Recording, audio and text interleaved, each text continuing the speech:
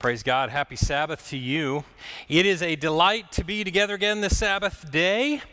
I come zipping back and forth from the adoration in the park, and I'm usually sweaty enough that I change shirts and do that sort of thing, and that sometimes gives me just enough time to pull up live stream app on my phone and just see how you're doing. So I saw you greeting one another in the chat there, and what a delight. I almost sent you a message, but was just moving a little too quickly. So glad that you are here worshiping together as we continue our summer revival series. Today, Grow. Grow.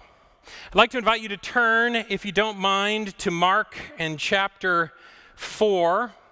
Mark chapter 4, if you don't mind, as we make our way through our revival series topic today, Grow. Turn to Mark chapter 4. As you do, let me ask you a quick question at home.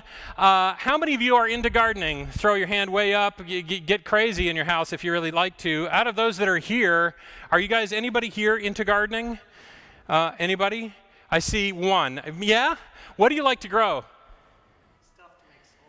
Stuff to make salsa. I'm going to guess that could include tomatoes. That could include possibly jalapeno peppers. It could include, do you grow cilantro? Try to, okay. I will tell you, so Amy Wickham, our brand new office manager God has given to us as a gift, is standing right over here. Got a message one of the days of this week from Amy saying, hey, box of stuff from one of the church members for you, Pastor Dave. I put it in the refrigerator. I didn't know what it was, but my wife and I were going out on errands from having worked from home that particular day, and so I rushed on out. And on our way, we stopped by the church, went in, looked in the little refrigerator, and there was a box, and it had been very carefully put together. It was packaged just right with a decorative insert in the box. I'm not gonna out you, the family that gave this to us, not because it wasn't fantastic, but just because others might start expecting something from you. I just want to say that as I looked in there, oh my goodness. Homegrown tomatoes, both red and yellow tomatoes. Those yellow ones, man, they were so fantastic. And cucumbers, and I'm trying to remember what the third, beans, green beans and beans, different colors actually of beans. I'm going to tell you that that box of vegetables were pretty much sacrificed that very night. I love making my own kind of homemade gazpacho mix, and I'll do it pretty much any time of year, but tomatoes, that's a big part of it. Cucumbers, I like cucumbers in it. I like to throw in a little olive oil and maybe some balsamic vinegar and some, maybe if the setting's just right, a little bit of mozzarella, yeah. And my wife has a basil plant on the back porch. Lovely, lovely stuff. You know, you can go buy the tomatoes from the store right about now, but they're nothing like these homegrown tomatoes were. I don't know what your favorite thing is to grow. Jim, do you grow anything? That's starting to sound a lot like no. Facial hair. Yeah, that's a whole other category. Thank you for that, Jim. In the garden competition, that will not win anything. But I try on occasion. I don't do all that great. I wonder at home, is there anybody here who tries to just go for it and grow corn? Sweet corn. My wife will pull over at the side of the road, drop of a hat, a little roadside sweet corn little pop-up stand. My son will even on occasion just get a ear of sweet corn uncooked and just, if it's sweet enough, he'll just go for it. That's a little harder to grow. You need a little more space and all of that. I've got to admit, my father has a green thumb. I'm not so certain I'm great at growing something. Feels like I'm perfectly suited in my makeup to kind of kill a garden. But if you were to ask the question, what is God's favorite thing to grow? The answer is you. The answer is me. This God of ours is not only about salvation and rescue, He's about giving us the best possible life we could have, and that is about growth. So what do we do? How does this work? Where do we go? We've heard from this Jesus who would span the distance and the divide between us and our sin and his righteousness and who he is, coming to the cross and saving us. But what happens, as a little book by N.T. Wright says, after you believe? That's what we're going to talk about today. Is it only about just proclaiming the name of Jesus and then coast?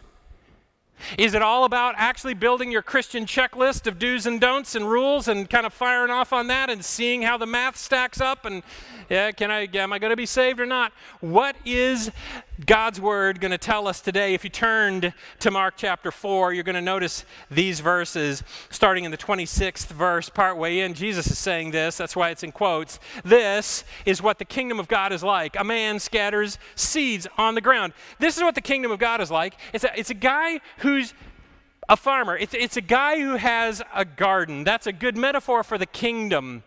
And night and day, whether he sleeps or gets up, the seed sprouts and grows, and though he does not know even how. What Jesus is saying is, look, you know that we can have all kinds of bright thoughts about farming and best practice and all of that, but what happens from inside the seed, that's a God thing that's going on.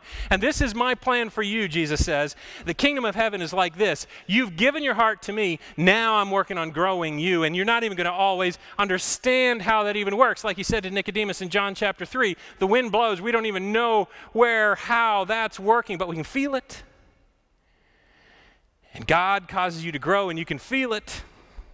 All by itself, seemingly. The soil produces grain. First the stalk, and then the head, then the full kernel in the head, so that as soon as the grain is ripe, he puts the sickle to it because the harvest has come. And I'm wondering if Jesus would say to us right now, you may have thought that this whole thing I'm up to is simply about rescuing you so that you live more days. No, no, no, no, no. I've come that you live life to the fullest, and that fullest life is full ear of corn life. It's full growth life. There's more I have intended for you, and it fits in part under this little word, grow. So let's pray about it. Let's dialogue about it. Let's dig into some of God's word about it. Let's seek God face to face. Lord, thank you for being here with us. Thank you for promising salvation and grace and forgiveness and all those things that snap into full birth in us at our conversion, at our salvation, at our giving our heart to you. But Lord God, then what? Is that it? Is there more? Do we need to earn our place to stay with you? Is it just about being as, good as we'd naturally otherwise be? Or do you have something even more? Grow us today as you revive us today. In Jesus' name we pray. Amen. Amen. I don't know what kind of history you have to your spirituality, what the journey of your understanding of Christ is. We are very clear that salvation comes by grace through no work of your own. It's a gift of God. Okay, I'm in. So now what? Now what? Of course, you know the Hebrews, and sometimes our own faith community has behaved much like this. The Hebrews built a long, long list of do's and don'ts and how you did it. Not just do's and don'ts, but how far, how much, where you wrap it, what you say on it, how you observe it. I mean, just to the T. Rule following as a form of pleasing God. Rule following, sacrifice making. And for some of us, that's our version of Christianity. We can buy that the grace of God saves us, but then we need to do our part. We need to earn this thing. That on one end of the spectrum, we have to kind of realize, look, if you and I turn our spiritual life into a rule following interaction with God, we become, in some way, we become puppets. And I want to suggest to you that some of the problems that come with a rule-following form of religion is that sooner or later you encounter something you don't know any rule for. Now what? Works fine. People tell me I shouldn't go to a movie, so I don't go to a movie. I understand what a movie is in a movie theater. I understand what those locations are. You can figure that out. Okay, great. Time passes. Now the problem is that the movie can come to me. What happens now? It doesn't have to even be when I sit down at a VCR, turned into a CD player, turned into a Blu-ray player, turned into streaming on Netflix. It can follow me wherever I go. But I don't have a rule for that. So I guess I don't know. On the other end of the spectrum, from the rule-following form of religion, is this space that is very popular. You proclaim the name of Jesus, and then every once in a while sing a song about him, possibly put on a good t-shirt that says something about your relationship with Jesus, and then just kind of do your best, and that's fine. Be your general kind of spontaneous good self. Just let it ride. But is there something else? And in the midst of it, in comes the scripture regularly to kind of tangle with our minds. For instance, you remember this passage from Matthew chapter 5, verse 48. It says, "Be perfect, therefore, as your heavenly Father is perfect." Don't get confused. This is Jesus, the Jesus who came to save us, the one who by grace, through faith, a gift of God, saves us, says, "Be perfect. Be perfect." And so we wouldn't be confused what level of perfect we're talking about. Be perfect like the Father is perfect. What? How you doing? How you feeling? What's your scorecard looking like? What's your grade report?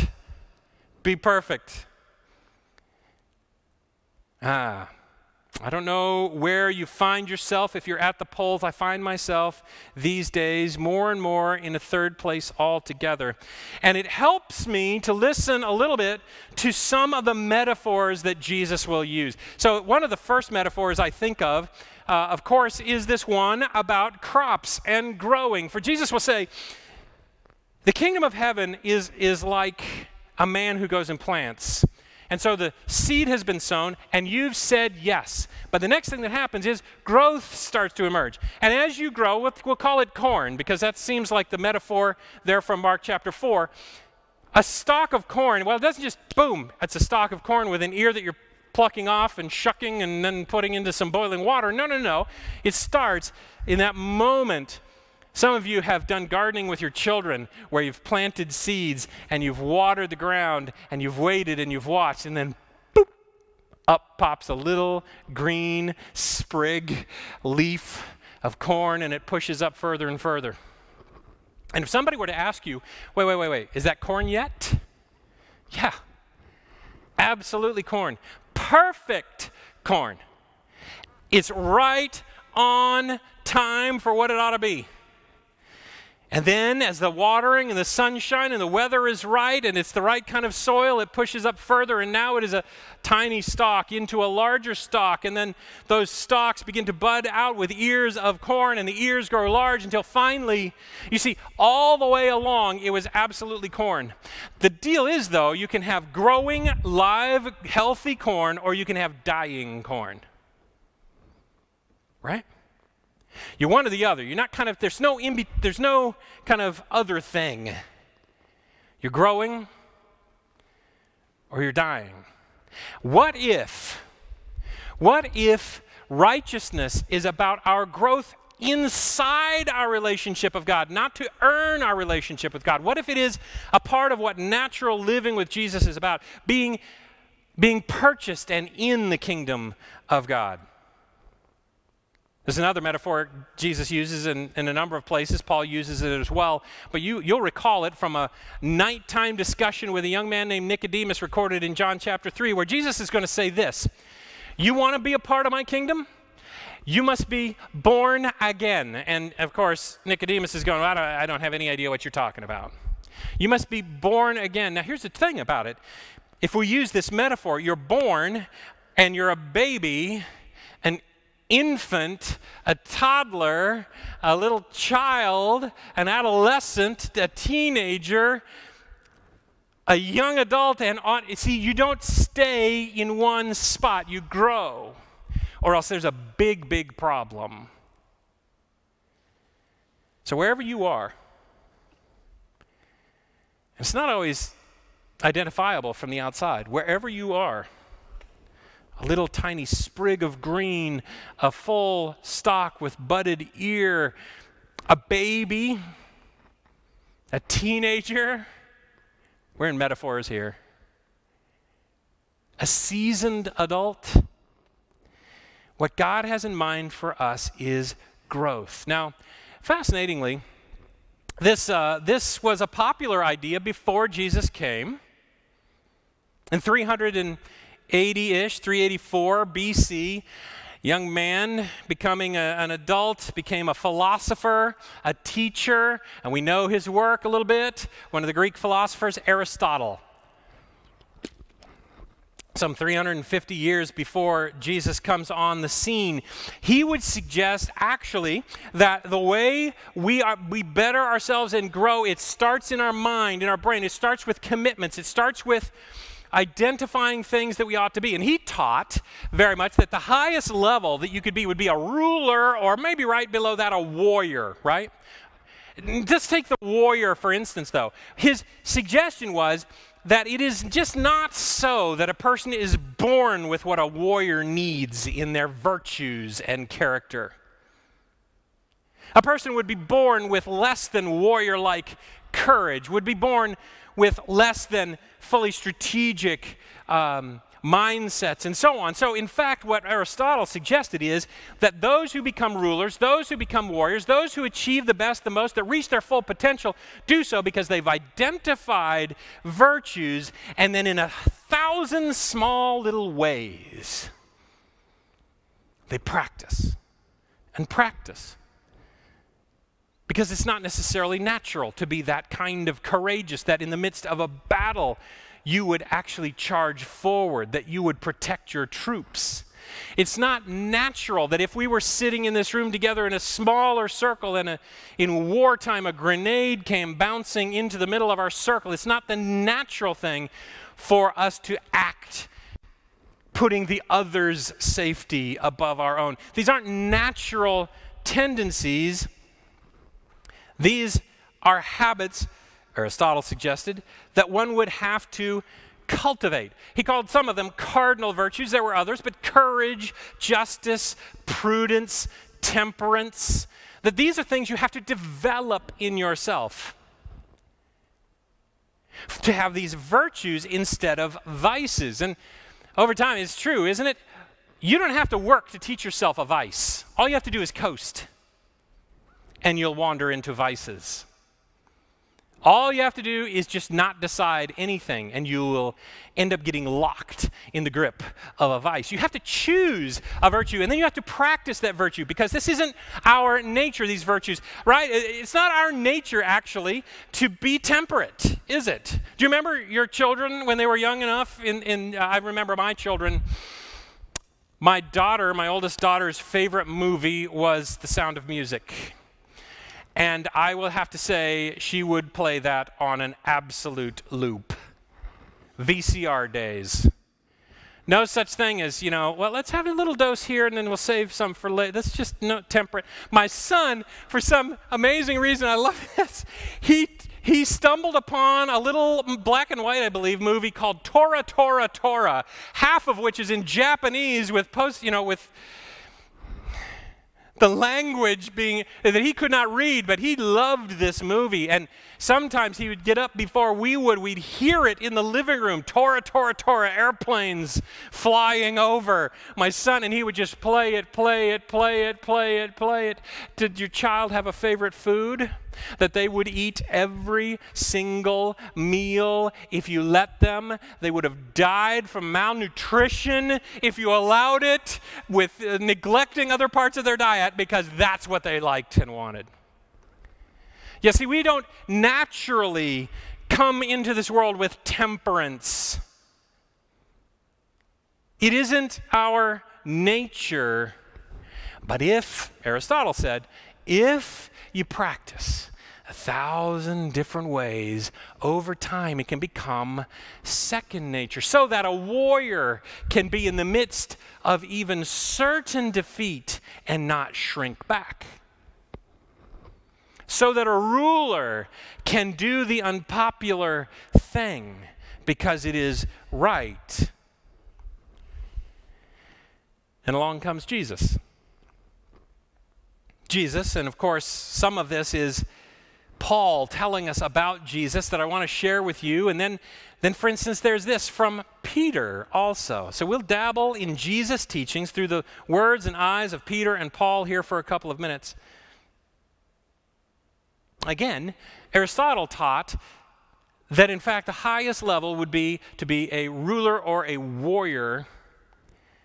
And the best result, the goal, the end game from Aristotle's perspective is that you would be able to live in a place of appropriately earned pride because of having mastered these virtues. And in fact, talking about oneself, this was a big deal, to share your accomplishments and so forth. And then along comes Jesus. And Jesus, for instance, as compared to ruler and warrior, Jesus will actually say this. 1 Peter 2:9, as Peter talks about this, but you are a chosen people, a royal priesthood, a holy nation. And he's not talking about only certain ones. You are, in fact, it's shifting the paradigm away from Aristotle's teaching. So Jesus would say, this isn't about only the elite, only the top. It's everyone, every single one. If you're in my kingdom, you're invited into my kingdom, and you say yes, now we're on a journey of royal priesthood. And that word royal, that has to do with this rulership piece. But for Jesus, the rulership is not to rule over. The rulership idea is that you are the conduit portraying the character of God to the people who don't know him. Taking God and translating it into skin so that others can see the character of God. That's what the ruler mode of the Christian is. And the priestly mode is when that person responds and they're ready to give worship, that you're able to direct them and their worship back to God. So you are standing between God and these lost individuals. You are helping God connect up and inviting others into his kingdom by displaying his character. This royal priesthood. And it's not just for the men. For Aristotle, it was just for the men. It's not just for the wealthy. For Aristotle, it was primarily the wealthy. It's not just for the older, more experienced. It could be anyone along the way. You are a royal priesthood. And you're called to this place of character. So yes, true morality in Christianity, it is not a part of our nature since sin, but choice and thought and practice and the grace of Jesus Christ, he can build in us a second and a new nature. Paul, in 2 Corinthians chapter 5, says this. You may want to write that down so you can go back and check on it in a minute, because it's an interesting metaphor that we usually use this metaphor to mean other things, but hang in there and follow. For in the first verse of 2 Corinthians 5, Paul will write, now we know that if the earthly tent we live in is destroyed, we have a building from God, an eternal house in heaven, not built by human hands. What's he talking about? Well, some of us know this whole tent metaphor is sometimes used for the tabernacle of God here on earth. Some of us realize that in Scripture, Jesus says, I'm going to prepare a place for you. And if I go, I'm going to build this dwelling for you. I'll come back. So we've got a couple options. Boom, immediately. Is this heaven and God preparing a physical dwelling for us in heaven? Is this his dwelling here on earth, this tent? We read on. Verse 2, meanwhile, we groan, longing to be clothed with our heavenly dwelling. Wow, the metaphor is getting a little different now. We're going to be clothed in this heavenly dwelling, this place we will dwell for eternity.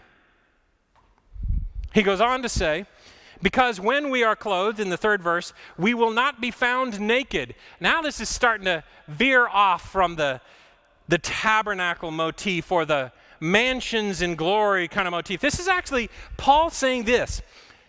Right now, we are clothed in this earthliness, and it is not our nature to have the character of God, but God is building for us a new character.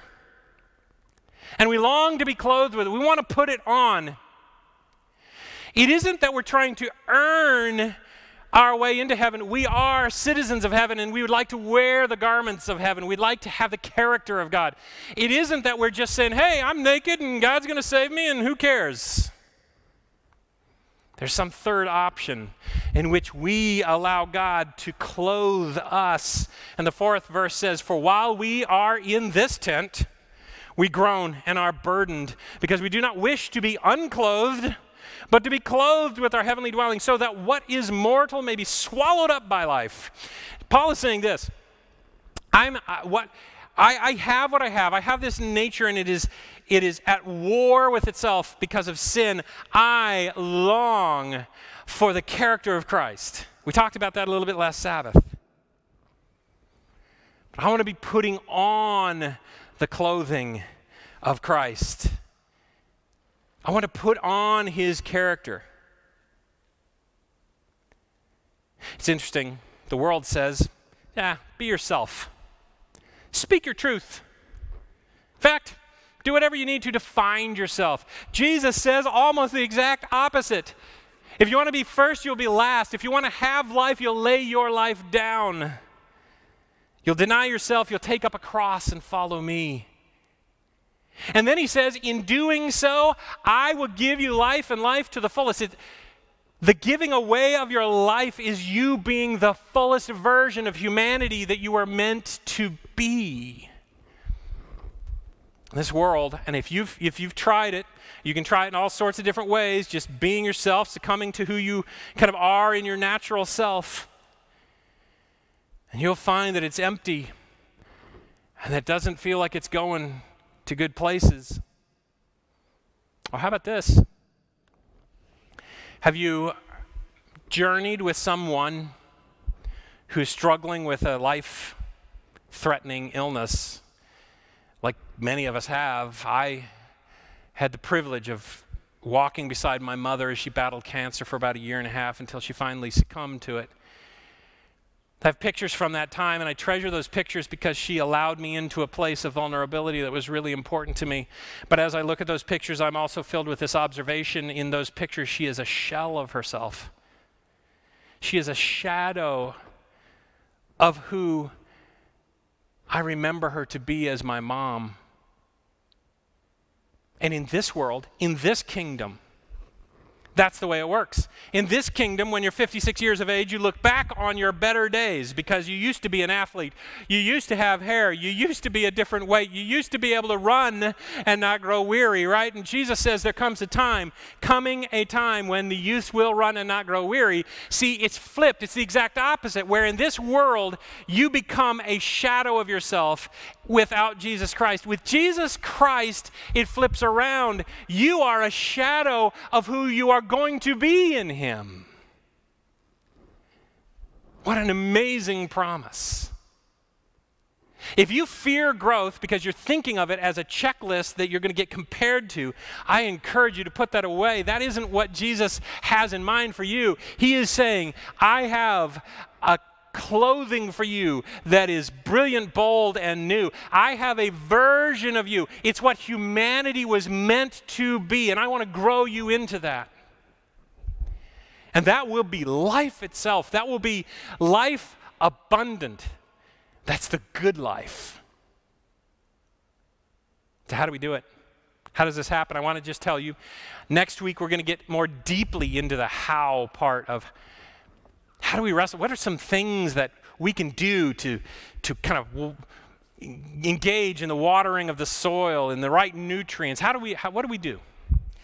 But just for a starter, just to whet your appetite, we talked about this a little bit before, but I'm going to dip back into a little verse from Romans chapter 12 and verse 2, where Paul says it this way. He says, do not conform any longer to the pattern of this world, becoming a shadow of yourself. Actually, remove the shadow, become who God is looking for you to be, and to do so, be transformed by the renewing of your mind. I want to just say to you, it starts in our mind. It starts with our consent. It starts with our dwelling on what Jesus has in store for us, where he is growing us to. There's a famous leadership notion, start with the end in mind. if you want to get somewhere important. And Paul's saying, start by the transforming of your mind, by engaging in new commitments. Romans chapter 5 points out something I think that's fantastic. Because what we're really getting into is not rule keeping, we're getting into character growth. A change from the inside out, these virtues that are a part of the character of Jesus Christ. And Paul writes in Romans 5, for we also rejoice in our sufferings. Why? That's nonsense, that's craziness that you would rejoice in suffering, but he's on to something here, because we know that suffering produces perseverance, and perseverance, character, and character, hope. And Jesus is saying, look, if you want to have hope in this world, no matter what is going on, let me grow your character. You want the peace that passes understanding? Let me grow your character. You want to be able to have a great day anytime you get to interact with any human being? Let me get at the growth of your ability to love even the unlovely. Patience, endurance, you know where I'm at. This is Galatians chapter 5, right? I invite you to turn there to this little section, the fruits of the Spirit. We've sung them in the songs, we've played it in games, but I'm just read it. These fruit of the Spirit. But the fruit, verse 22, chapter 5, but the fruit of the Spirit is love, is joy, peace, forbearance, kindness, goodness, faithfulness, gentleness, and self-control. And I challenge you, think about having a neighbor who this typifies. That's a good neighborhood. Consider that this is how you would describe your spouse, your son, your daughter, your mom, your dad. That this is the work environment in which you live. Way beyond that, imagine those were the typical ingredients of the garden of your life. That you are filled with joy even when others can't seem to find it. That you have peace even amidst distance and pandemics. That you have love. Jesus is teaching us the language of heaven.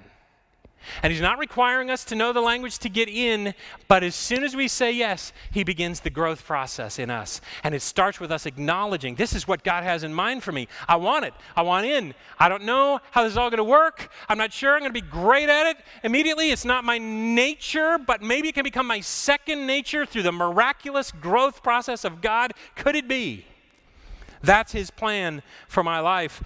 I don't know any of you that have traveled to a foreign country and spent a year abroad somewhere. A lot of our students do this sort of thing, whether in South America or Europe or all sorts of places. I had a young friend of mine who was going to be spending a year in Italy, and do you know what he did as he prepared? What do you suppose he did? He really started working, crunching on learning his Italian. Now, he had some advantages compared to some of the rest of us because he's not only fluent in English but also fluent in Spanish. And so he was taking his Spanish and doubling up and twisting and moving it a little bit in his understanding through the Latin roots of Italian. But he had a lot of work to do. But of course, he's going to live there for a year. He wants to know the language so that he can participate in everything, so that he can interact with all of it, so that he can be more of a citizen there. And wouldn't you know it, Jesus, in giving us eternal life, begins to help teach us the language of heaven. And if you got any confusion, you need to boil it down even simpler than that. You can go to a little chapter written by Paul, 1 Corinthians chapter 13, that you know well. Summarized by this little statement, and the greatest of these is love. John will write in 1 John, God is love. If you don't have love, you don't know who God is. God is teaching you all these virtues. And by the way, these aren't the same virtues that Aristotle taught. Aristotle didn't teach that patience is a virtue. He didn't teach that humility is a virtue. He didn't teach that charity is a virtue. These came from Christ, because he flipped self-servants on its head. And here he is, the greatest of these. You want the core key for speaking the language of heaven, it's the language of love. And you'd be right about now to say, I'm not sure I'm good at these things. Does that mean I'm out? And Jesus would say, it's because you're in that I'm so anxious to work on these with you. Let God renew your mind. Let God lock you in on these virtues that he's anxious to build up in you. And by the way, if you master love as a principle, then you can have all kinds of changing circumstances, and you have a way to communicate. You have a virtue to deploy in imitating this God of ours. But I understand that it is a little bit intimidating to read a list like, that includes perseverance and self-control, and a little bit intimidating because you can find where you don't match up. But that's not God's purpose here. He is saying, here's the map of my character that I'm going to grow in you, and I'm looking for you to explore and experiment in 1,000 little ways so that as the days roll by, you become fluent in my language. And if you have any question whether you're being judged way too harshly on this, which sometimes we have turned ourselves into this judgment machinery of religiosity, I just want to invite you to take that little book, Steps to Christ, and flip through to page 64, where you'll find this incredible passage on growth in the midst of our challenges and our nature not matching the nature of Christ. For she'll write this. Follow along with me. There are those who have known the pardoning love of Christ and who really desire to be the children of God, and yet they realize that their character is imperfect, their life faulty, and they're ready to doubt whether their hearts have been renewed by the Holy Spirit at all. Sound any kind of familiar to your life? Stumbling and tripping and falling? We're not even going to bring up whether it's something we've tripped and fallen on recently already or a few days in a row. But she goes on and says, to such I would say this: do not draw back in despair. We shall often have to bow down and weep at the feet of Jesus because of our shortcomings and mistakes, but we are not to be discouraged. Even if we are overcome by the enemy, we are not cast off, not forsaken, and rejected of God. This idea of bearing fruit, some of us think fruit trees just bear fruit, and that's because obviously it comes naturally to fruit trees, but great fruit trees need the gardener to prune, to train, to cultivate, to help them rid of blight or to protect from caterpillars. Or it's a great metaphor. God wants to tend the garden of our life, and he celebrates us growing all along the way. I don't know, I asked this out in the park. I don't know if anybody here has a friend named Chesley. Do you have a friend, anybody know somebody named Chesley? Know a Chesley? Actually, Tim Trott raised his hand and then looked around at his family, or maybe his brother who was there sitting near him, a couple of his brothers, and seemed to be wondering why they weren't raising their hands, because he had a friend in college named Chesley. I don't know too many Chesleys, save this one. Chesley was a bright young man in high school. He was an honors student. He was actually admitted into Mensa. I mean, okay, calm down, young Chesley. He was a part of the Latin club, which I'm sure made him popular with the ladies, and was the first chair flautist in the band. He graduates, he goes on to the Air Force Academy because he had had experiences in airplanes, and it made him deeply want to fly, and he excelled. Along with the other flight training they were going through and other education there, the Air Force, that portion that he was involved with, had a glider program during that period of time, and he mastered the glider program. In fact, by the time he graduated from the Air Force Academy, he was not just a glider pilot, he was one of the glider trainers for other students. Graduated with the designation top flyer from the Air Force Academy. He moves on into the Air Force, where he masters certifications and flight hours on all sorts of different aircrafts. He becomes a trainer, a commander. He's got a knack for this, and he now has a lot of experience that can only be acquired in the military, so that as he emerges from the military, U.S. Airways wants to hire him. So in 1980, he begins flying their large aircraft, multi-engine aircraft for U.S. Airways. 1980 through 2010, Chesley is a pilot for U.S. Airways. Years and years of experience. And then, one January day, Chesley is taking a flight, 3:15 in the afternoon in January. A flight that's supposed to go from LaGuardia Airport in New York City to Charlotte, North Carolina, and as the plane climbs up and gets to a low altitude, but it's off the ground and doing fine, and control is turned over to the co-pilot, who's brand new. This U.S. Airways flight 1549 flies through a flock of geese. Some of you know it. You might not remember Chesley. I'm not sure if only his mom called him Chesley. Very early in his life, they began calling him Sully, Captain Sullenberger.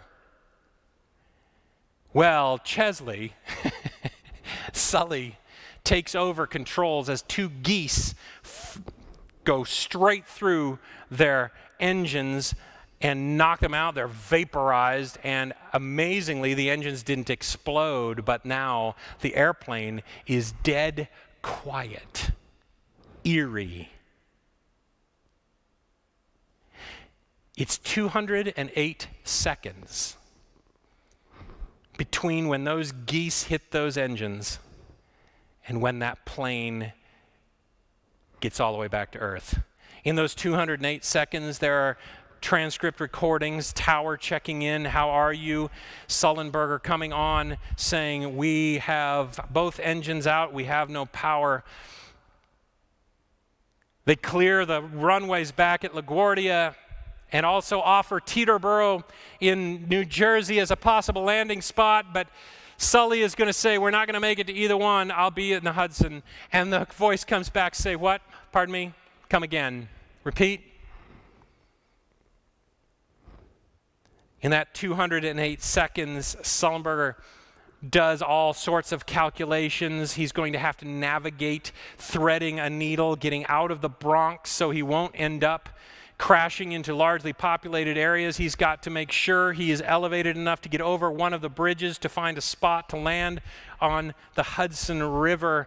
And then he's going to use all that experience from flying and glider piloting and everything that has happened in his past, and he's going to set this plane down remarkably against all odds into the Hudson River, where 155 passengers and crew will climb out onto the wings and be saved because of his 208 seconds. Afterwards, sometime later, Sully would be quoted to say, one way of looking at it could be like this, that for 42 years I've been making small, regular deposits in this bank of experience, education, and training, and on January 15 of 2009, the balance was sufficient so that I could make a very large withdrawal. 1,000, 100,000, 1,000,000 moments practiced, because first they were chosen and then they were acted upon, and then the experience grows. See, a warrior doesn't wander onto the battlefield with courage day one. It takes years of embracing courage. The Christian doesn't start out just this amazingly humble person. It is an act of choice practiced in the face of opportunity to lose your humility. Charity in the face of need on your own part. Patience when things, everybody around you is acting impetuously. Kindness when you're spoken ill of. These are the languages of heaven, and Jesus is not saying, look, I'm going to give you a test, and if you can't pass it, you're lost. No, he's saying, you are found. Now I'm going to train you. I'm going to teach you. I'm going to grow you up in my vernacular of love, and so we grow in him. I hope wherever you are, whichever metaphor you want, if you're a brand new baby in Jesus Christ, if you are a person who has walked the walk with Jesus and you are kind of a senior citizen, even if you're in the middle of your life because of your journey with Jesus so that you are secure, you are so well developed, wherever you are, I hope today I choose growth in him. Father, I want to lock in on your language. And it's not natural to me, but I want to grow through 1,000 little choices. Father, thank you that this growth is not some weird religious quiz you're hoping to stump us with trick questions so that you can say, ha ha, I told you were saved, but you're not good enough. Thank you that you love me right here, right now, even in the places that I struggle to grow, but that you're not leaving me here, that it is your grace that brings growth, that it is your reign of the Holy Spirit that brings growth, that it is the food of your word that brings growth. And at every turn, you keep checking with us and checking with us. Do you want to grow today? What's your choice today? Do you want to grow today? And Lord, we want to say it. We want your help, your encouragement, your security, because we are yours. Lord God, help us match who you are. Teach us your language. Even give us your accent.